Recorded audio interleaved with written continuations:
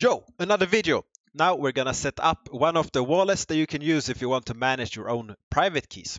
So we will use the Gray Mass Anchor wallet. This is one of the better ones. You also have Simplios or Scatter, which you can use to manage your own keys.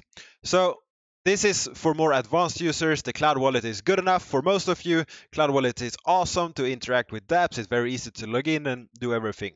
But when you have more value or when you learn more, perhaps you want to manage your own key, and this is for you.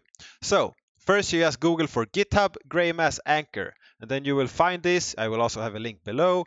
You come here, you go to releases, and then you will find the latest one. This is 104. So I just scroll down. You take the operating system you have, perhaps it's Mac, Linux, or Windows. Then you just download it. I just did. I just installed it. And then this is the starting screen, set up new wallet. I scroll down to the chain I want to use. This is the one I want to use. I hit enable blockchain. I go to Wax. I import account because I already have an account. And if you don't, video below how to do it. Import private key. I set the password. This is very, very difficult password for symbols. So I log in, and here I can just copy paste my private key.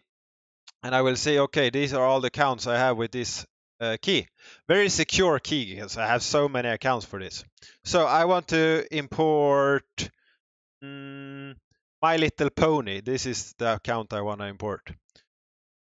Local password. This is my password. Authorize. Yes, I want app integrations. And here I am.